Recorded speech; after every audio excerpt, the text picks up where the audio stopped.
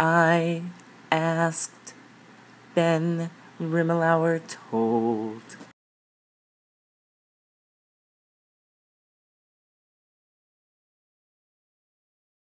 You are starting to take the show on the road. So what has it been like to perform out of New York City? Have the audience reactions been the same? No, it's been fun to do it out of the city. For me, this is the first time I've really performed anything, so it's given me a great deal of confidence to do it in other cities, because I think part of me felt like, oh, maybe this is a fluke or like a dream or something, and just sort of being able to walk into a venue and, sound check for 5 minutes and then do the show. I'm like, okay, this show exists in me, So that's been great. The audiences have been different. They've all been great.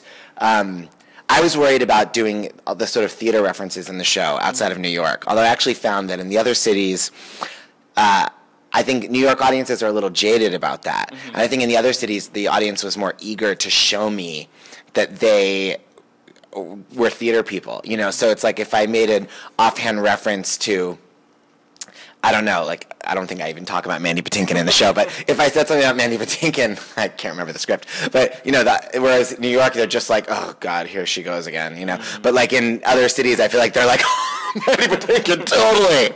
So that's been kind of funny. So they're probably eating up anything you can give them because they don't get to maybe go as often as someone who lives here. Yeah, so this summer you're taking the show to Provincetown.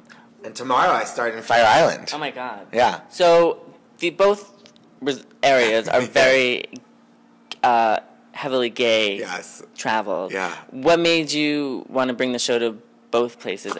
Get paid to be on vacation.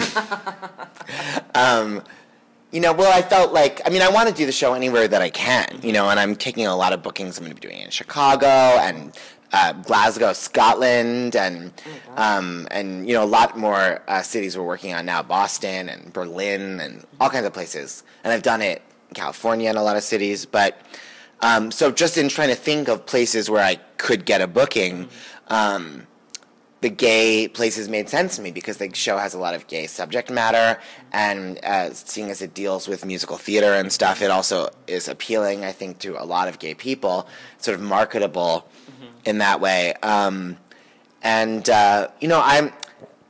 did want to. I've been to both of those places before. I was in Provincetown last summer to see Patti and do her interview/concert with Seth Rudetsky, and I loved that. And I loved Provincetown. So I thought it would be, and Provincetown is a very show busy kind of resort. There's so many people that do different kinds of performances, comedy and cabaret and theater there. So a lot of people had said that this would be a natural, this show for Provincetown. So that appealed to me, and I love Fire Island. I've been in love with that. When I was in college, I read a lot of gay fiction of the 1970s, most of which was set in New York, and Fire Island seemed to me, coming from California, as this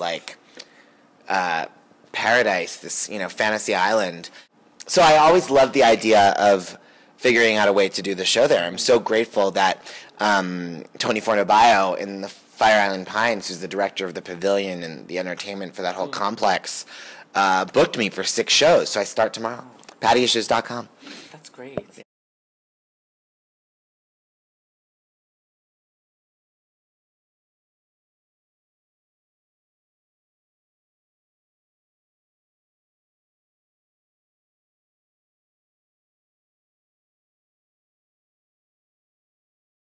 Thanks for watching. For more Call Me Adam, visit callmeadam.com or follow me on Twitter at callmeadamnyc or facebook.com/callmeadamnyc.